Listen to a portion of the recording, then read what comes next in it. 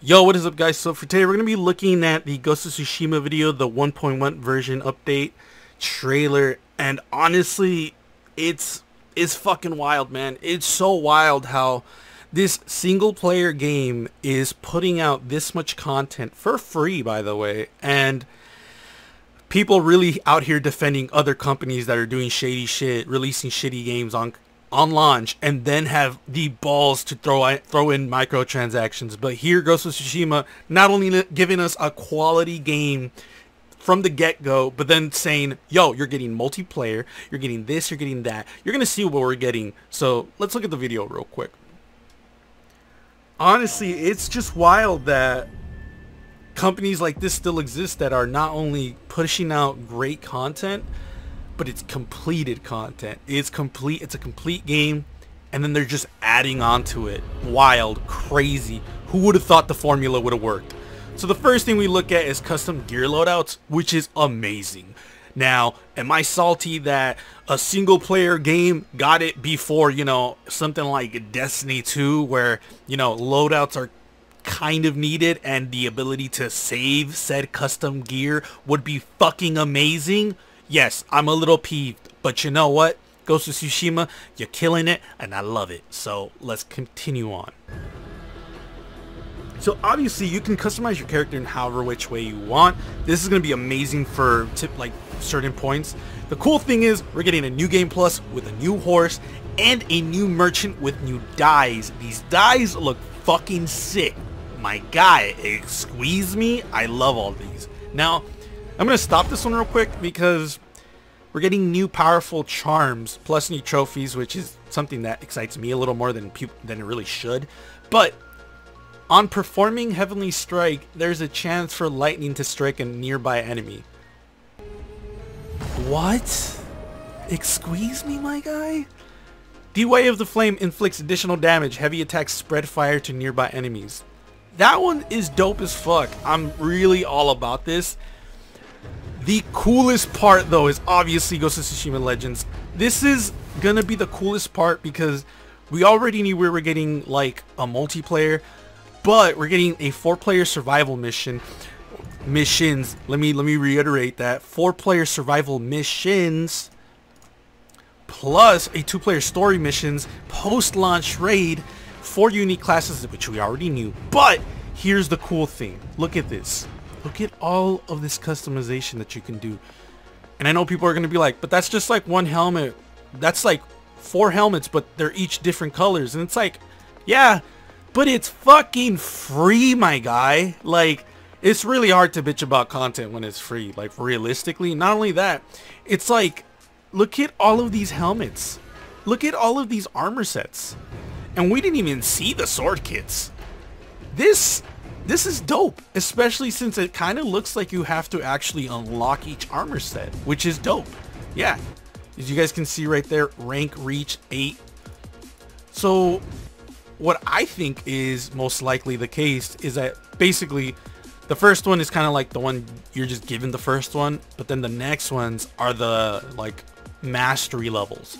So once you get the red one, that's when it's like, oh, you must have done something to get that. Same thing for this one, same thing for this one, same thing for, like, it's cool as fuck, my guy. Look at this one. Look at that. That looks cool. That looks fire. Personally, I love shit like this. We can also see spirit animal class ability. What the fuck does that even mean? I'm excited. Right here, gear, helmet. It's, bro, I swear to God, I'm at heart right now. I'm excited because I want to look cool. We also get a Legends photo, which I don't know if you guys are aware, but this looks pretty fucking fire, especially this one. This one looks really cool. I'm really excited for this so I can do the thumbnails. And then we get some generic gameplay that we've already seen. But, dude, the amount of content we're getting for a free update, by the way, like, let me just reiterate that as much as I can. It's a free update to a single player game, and the base game portion that is getting a free update, you can argue that it's small, but again, it's a free update. It's just wild that we're getting one. Version 1.1. from what it seems, we're going to be getting version 1.2, 1.3, and so on. Bro, the fact that this company not only gave us a complete game that was actually fire as fuck, but they're adding content on top of the base game already. I personally love this shit. I eat this shit up. I'm almost tempted to return my Destiny 2's Beyond Light Collector's Edition just to buy this Collector's Edition for Ghost of Tsushima. Because this is dope, bro. This is so consumer friendly, bro. This is literally like, hey, thank you for buying our game, for enjoying it. Here's a free update. The next update, if it was paid, I'd be like, bro, here's my money, because this shit is cool. This shit feels like a sincere thank you, not like, you know, a season where they're like, oh yeah, here's a season pass plus some stuff from the store, and oh, you got the collector's edition? No, it's okay. You still have to buy all the stuff from the store, but you know, you might never know. The store might give you a secret mission or something, even though we haven't heard that in a while. But you know, what the fuck do I know? This game, on the other hand, bro, this is literally me just sucking the hardest cock for Sucker Punch. They are doing it right. I love it. Finally, it's been a while, and I'm excited to see more of Sucker Punch. More of just not Ghost of Tsushima, but their other stuff that they may be working on. I'm already like on board. This is literally the same situation that like CD Projekt Red was with The Witcher 3. A lot of people love The Witcher 3. Fucking, they wrote you a thank you letter, and from there I was like, they can do no wrong in my eyes unless they actually do wrong, you know what I mean?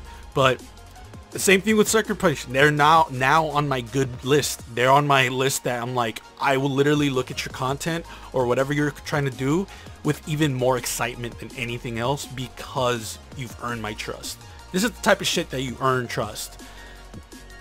I can't say that for a lot of companies, Bungie included. So, you know, thanks, Sucker Punch. Thank you for being fucking dope.